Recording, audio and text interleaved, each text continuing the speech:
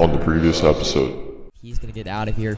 So that's going to be the end of this episode. Now looking ahead to Legend Saturday, I would say really look to buy training and invest, because training is probably going to go up from Saturday. What is up, YouTube? Welcome back to the channel, episode 39 of the No Money Spent. Let's not waste any time. Let's hop into today's content. We got a Roy Williams 91 overall, powered up to a 92, only 90 speed, but he does have 91 zone coverage and 92 whip power. I think a little too overpriced in terms of you can get Brian Dawkins for 180 and Sean Taylor for about 270 right now. Basically, just it's a better version of a Roy Williams. Roy Williams is about double the price. The other card being a Curtis Martin 92 overall halfback, or 91, powered up to 92. Pats and Jets theme team. Roy Williams, I think, is Bengals and Cowboys, but Curtis Martin, an elusive back, 91 speed, 90 change of direction, 92 break tackle. A pretty good card, the best probably elusive back now in the game, but in terms of meta running backs, I'd still say Reggie Bush is the best because he does have that receiving back archetype. Now the solos, the corresponding solos, you are going to get the Curtis Martin and the Roy Williams power up, as well as the 84 overall choice pack. We are going to end up taking Roy Williams. We're going to take that Roy Williams, Mike Haynes, in next week's 84 nap from solos and probably put it in to an 85, 86 overall exchange pack. Now going back into Friday night, this was last night, I went fully liquid into my heavyweights. Like I said, going into Saturday, you want to have all your heavyweights sold because there's a chance that they end up going down. We're going to go fully liquid, but instead of like doing more heavyweights, trying to rip them Friday night, sell them before the Saturday morning, we ended up doing a bunch of get a player pack.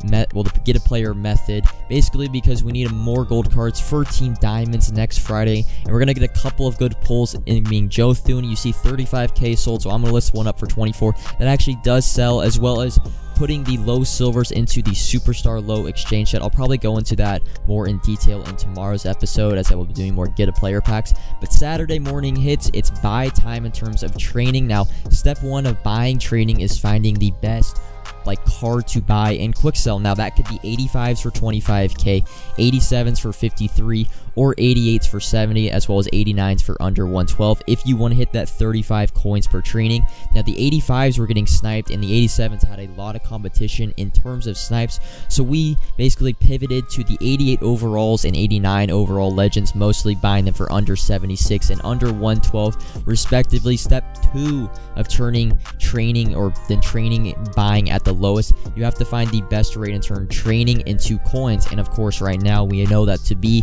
the heavyweight pack being 2 W's and 3 L's, and then the final step of turning training investments into actual coins is you have to find the right time to actually sell off your heavyweights. There's a time to sell, and there's a time to hold, and you're going to see the 88 overalls this morning were going for a really good price of 90k. I was basically trying to sell off every single one at 90, sometimes even 92 and 93k, which was really good, as well as Montez Sweat was going for about 165k, which is just really good if you're doing the pack at 35 coins per training.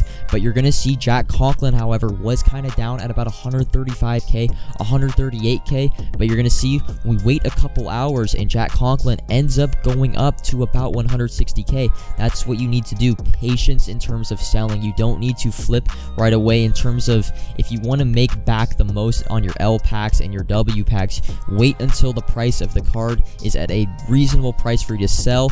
And we're going to go into the heavyweight method and why it works. I think the most commonly asked question is, if this price is this and this price is that, does the method still work? Now for an example, we're trying to get training at 35 coins per training, which will end up being a 94.5k per pack. Sniping though, you're probably going to get more closer to 91. Now if we pull 4 packs all at 91k and we pull only 1 W, 3 L's, which I'd say is the typical, basically the worst batch of 4 you can do. You can get all 4 W's, 3 W's, 2 W's. Most likely you are going to get 1 W. But in this instance, and why this method is so good, is we can pull 4 packs, and with the pack being 91k and selling the L's at 90k, it ends up being a 10k loss per L. So we're able to pull basically 5 packs, 1 W breaks even. Getting 1 W in 4 packs ends up being a profit, as you see, of about 18k, which is what makes it worth it. Now, in terms of when I would slow down on the method, would probably be when you're required, or say, to pull a Sweat or a Conklin 1 in every 3 let's say training goes up to 37K, but the heavyweights themselves kind of hold their price and stay. So we're selling still Williams at 88, or 88 Williams at 90K, Spain 90K, Sweat at 155K. And we end up pulling, let's say, 3 packs. It costs 100K per pack now that 37 coins per training is the price. It ends up being 300K for 3 packs, and we're only able to get back basically 300K pulling 1 W in 3 packs. You can't force yourself or force the luck into 1 W every 3 packs. It's just a rate that's not going to be, I don't know, like you can hit it, you can hit 2 out of 3, you can hit 1 out of 3 every time, but you can't rely on getting a W in 1 every 3 or 1 every 2 packs. That's when I would say it would slow down. So you're going to have to take out the calculator when you want to see if the method still works, and look for that 1 in 4 W packs to break even, and even better, the 1 in 5 Ws. So make sure when you are getting an L pack, necessarily L pack, you are only losing, I'd say, under 15,000, really 15,000 or less on the L packs, and man, I would spam those packs. But anything over 15K, you start to lose like 20K per L pack, and it ends up forcing you to pull a Conklin or Sweat 1 every 3, 1 every 2 packs. Slowed down. But the other way, now you can basically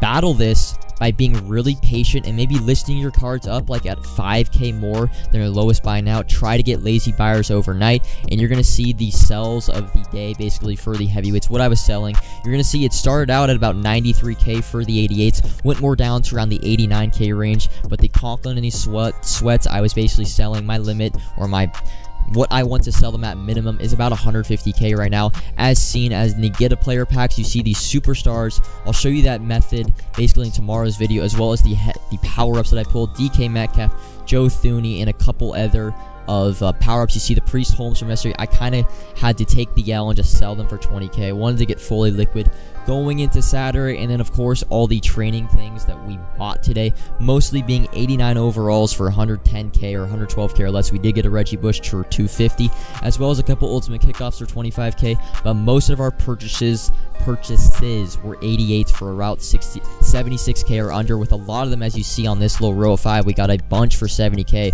which made the pack 33 coins for trading, which made the heavyweight pack like almost 89 to 90K, to the point where I was only losing 7 or 8K per L pack. I made a lot. You're going to see in the coin total, I end up, if everything sells, I end up being at 3.5 mil. We started at 3.2 mil. So basically 300K profit for a half days of heavyweight work, and I really wasn't on that much. Hopped on 2K for a little bit, but we're going to go back in time to Friday night. We end up matching up against PA Counter who I played. I might have a video in one of my previous years. I played him last week in a really close game. We ended up winning, and this is going to be a shootout dog fight. We are going to start with the ball, though, still rocking the Cardinals uniforms. I need a reminder to switch. I want to roll with the Raiders. I love the Raiders. Even as a Chiefs fan, I got to respect good uniforms when I see them. I'm trying to rock the Raiders jerseys probably for the second half of Weekend League, but our opponent is going to come out, and if you know what PA Counter Go is, it is a play out of gun trips tight end. So that's the formation our opponent is going to be running,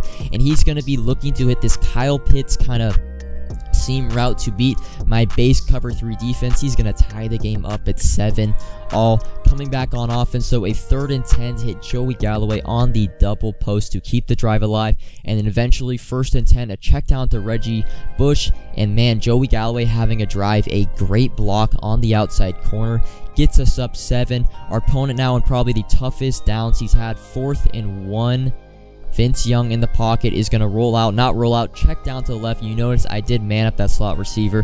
If I kept my hard flat purple on the left side, it probably would have been stopped. But eventually on 1st and 10, he's going to run a curl route to the right, as I was running Mabel on both sides. The curl route's killers if you have no yellow zones on the field. It's going to tie it up at 14-14. You see 1 minute left in the second quarter.